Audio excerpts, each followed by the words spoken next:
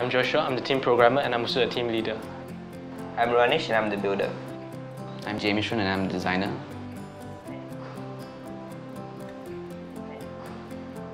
So the system we created consists of 3 robots. One is the Max suit, one is Alpha and one was Beta. MAC stands for Mechanically Enhanced Crisis Handler. The MAC suit, its main components are its 4 pneumatic pistons. This will allow him to carry objects 3 times his strength. The suit also has a temperature sensor, a humidity sensor and a flame sensor. These are controlled by an Arduino Uno. This helmet has a light sensor on it, and when it is too dark, when there's a power failure and the lights go off, the backup lights on the suit will turn on. So the next robot is Ep.4. This robot will basically explore the mines first before the miners come in. There's 3 ultrasonic sensors which will allow the robot to move autonomously. It has a GoPro Hero 4 camera which will relay views to the tablet behind the suit.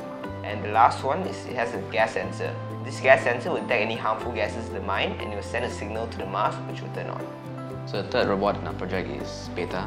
Beta was designed as a contingency plan in the event that the Max suit malfunctions or the operator of the suit sustains injury during caving. So when this happens, the beacon is immediately activated and the drone, since it's already flying over the mine, it can detect the signals. We will then clock the GPS coordinates. The command center will then take those coordinates and find exactly where the miners are. This process used to take 50-60 days without this technology.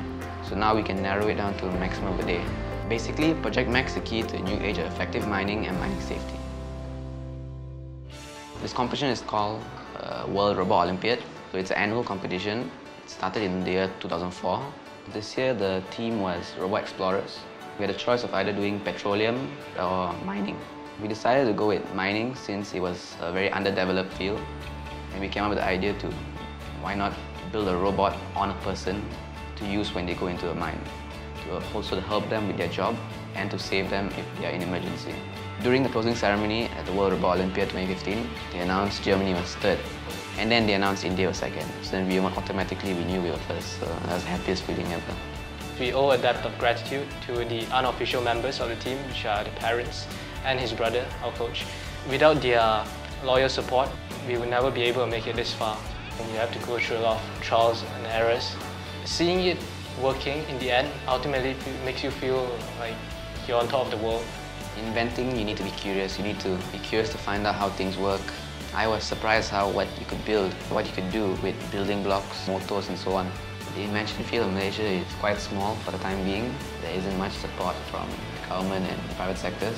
But I do hope in the future people are encouraged to take part in this kind of fields, create more things to make their lives easier, make it something where you can be proud of, make it something that Malaysians can be proud of.